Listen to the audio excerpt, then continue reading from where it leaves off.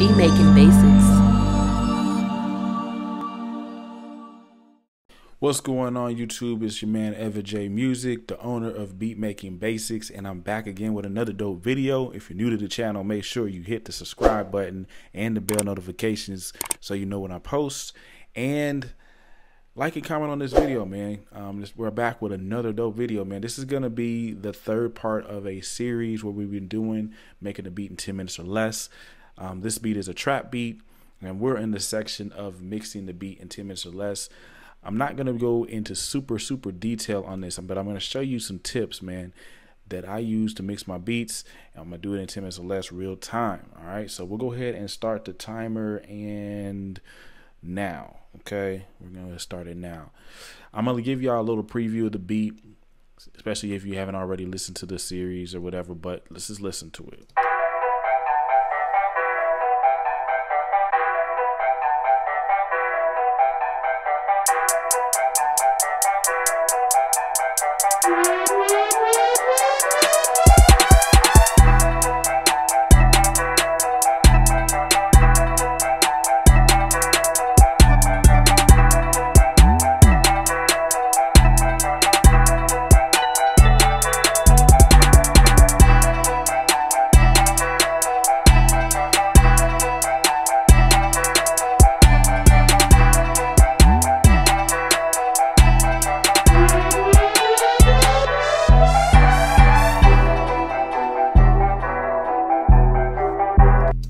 So you kind of get a vibe of what's going on with it, right?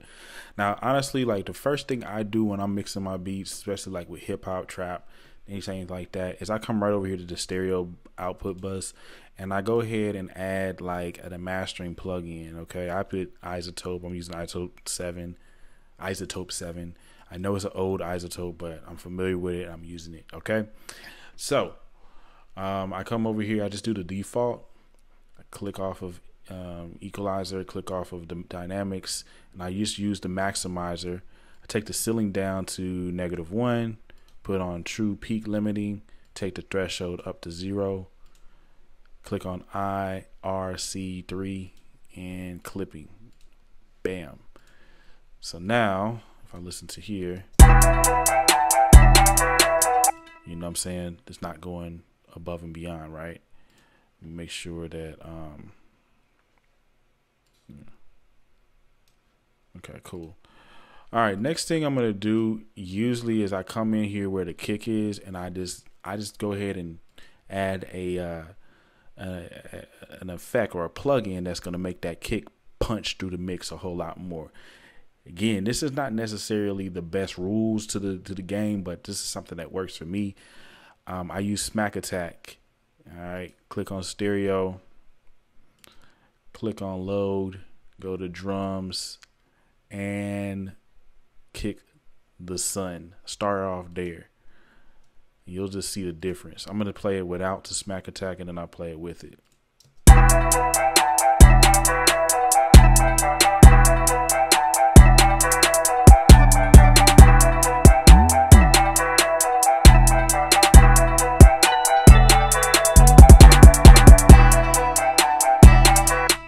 So you can hear the kick a little bit better. Again, I don't really even I kind of pre-mix it as I'm making it. I don't even really overdo it on the mix. Sometimes I feel like it's better that way. But I kind of cheated in my other video by bringing this down and this down a little bit. But let's just go ahead and come in here. I'm going to bring that 808 down just a little bit because you don't want it to be overpowering in the mix. So let's listen to it.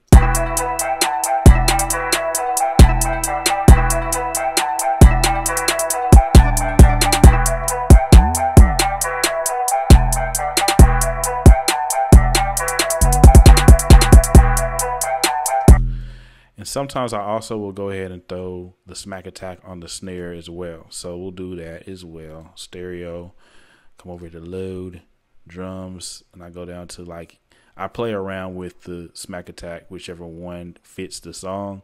I'm thinking it's going to be this like either the choked. Let's just listen to it. We'll go with this choked. All right. So that's the main thing I do. I make sure that the kick and the snare popping through the mix some. There's other ways to do this, but I mean, again, we're doing this in 10 minutes or less, man. So we're going to use plugins.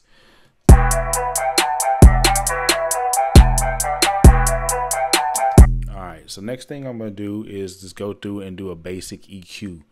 I usually use subtractive EQ, and honestly, there's nothing wrong with this stock plug-in EQ, so I use that. If you want to get fancy, you can go in there and use a Waves plugin or that Fab filter or something like that. But I go to the sample, and we're gonna cut out a lot of the low end, so you can really hear the 808 popping through the mix.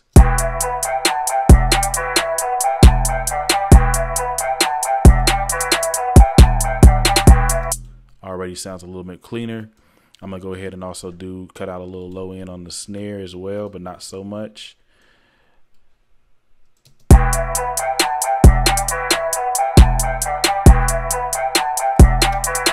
Do it as well with the hi-hat. I'm gonna bring a little bit more, probably put it around 1K or 500. Cut all of that out.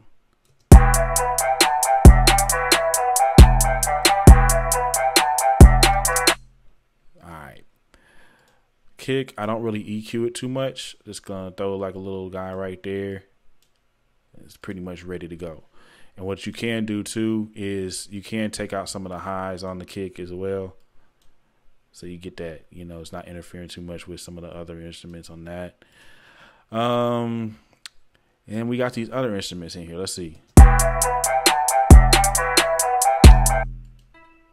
So I'm gonna go ahead and now EQ this guy. Take out some of the low ends and even some of the mids, to be honest with you.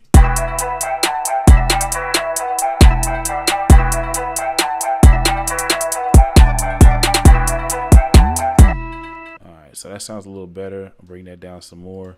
We'll bring in this second sound right here.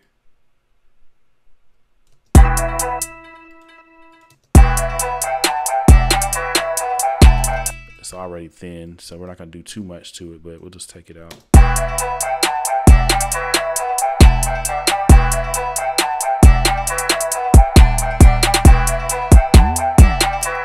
All right, cool. Now that we got pretty much the riser, I'm going to leave it alone.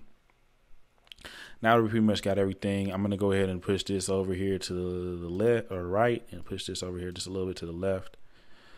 And I might even also push the main sound, just nudge it just a little bit to the right. Hi-hats, we can use a plugin called it's by Cable Guys. It's called Pancake. So what I'm gonna do is come in here. If I left it alone, it's gonna be doing this little loop pattern. That's cool, but what I like to do is come over here, push delete. Now you got a straight line. And I'll come over here to this guy, put this on, and just every once in a while, I'll just dip it over here to the left or the right.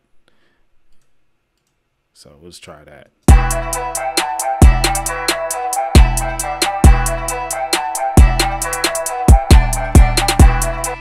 You can still nudge it to the left or right a little bit. Take the snare over just one little nudge. All right, and I know this is not crazy mixing, but you know, it's gonna sound pretty professional overall. Next thing I'm gonna do is we'll come over here to this mixing window there. I know that the kick is clipping there, but don't worry about it. I'm gonna go here and copy this EQ and put him right there. Oops. Move this halftime down and move him right there. And we'll probably also take this little riser, and we could throw a little bit of a let's do that. We'll just go ahead and throw a little pancake on him. We'll throw a little pancake on him. Let's listen.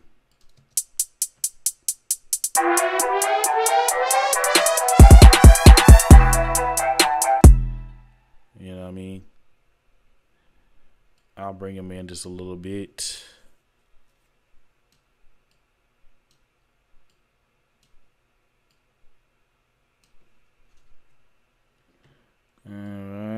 him in just a little bit. I don't want him having too crazy cray. And there you go. Overall, I mean, the mix is pretty much ready to go. What I could do as well is I could throw a little bit of a reverb on the hi-hat, which I'll go ahead and do. There's already some reverbs there, but I'm going to use a separate bus. I'm going to send the reverb here and use an aux track. So we'll go ahead and throw this reverb there, put it right there, and I'm going to pull it up some.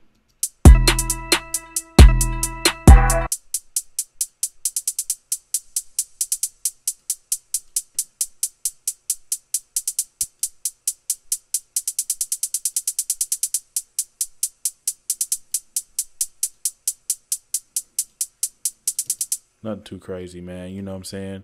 For the most part, this is gonna be done. I'm gonna listen to it on a low level on the speakers real quick, just to make sure that nothing's busting out too crazy.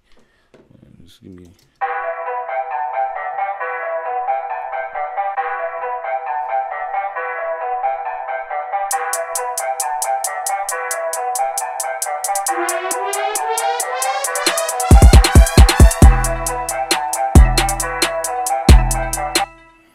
All right, now one last tip here. You see the 808, I'm not really doing a whole lot. I'll just go ahead and do that. And if you want to, you can take out some of the high on that. Maybe dip it a little bit, but I try to leave the 808 alone, to be honest with you. And all I really do, is I come over here and I add a little saucy, distortion to it, make it sound a little bit more aggressive.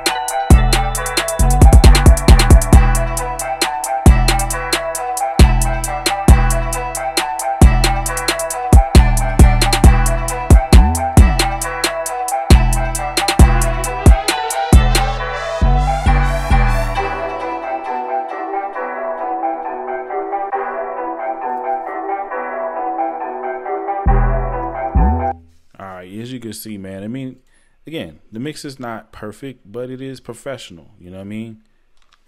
It is a professional mix. And so I'm gonna listen to it one more time. Let's kind of let y'all just hear the iciness of the mix.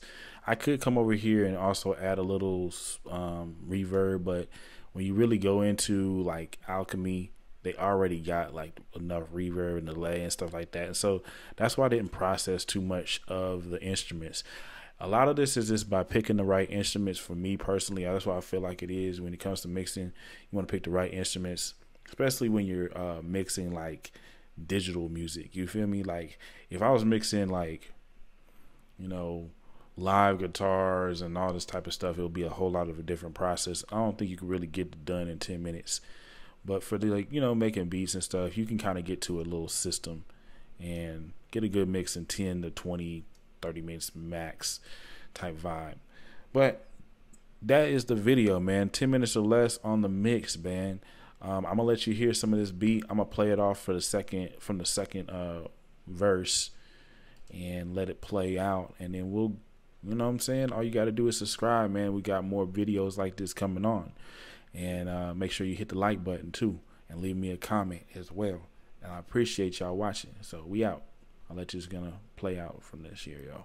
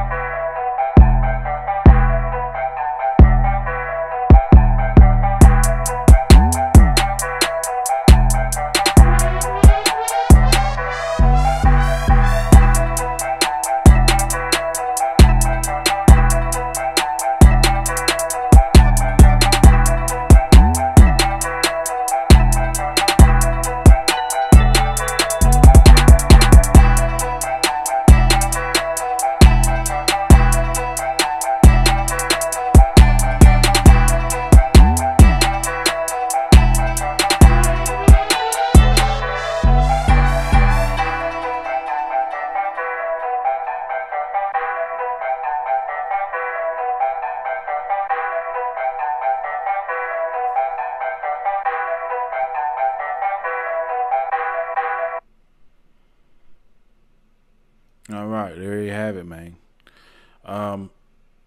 You know, I know I said I was done, but I'm going to leave you a couple more words on this. Like, obviously, a 10-minute mix is a starting point. You want to still go ahead and listen to it and all that good stuff. But I wanted to just show you that it is possible to get a pretty good or decent professional mix on your beats in 10 minutes or less using some of these techniques and using some of these plugins, man. But yeah, peace.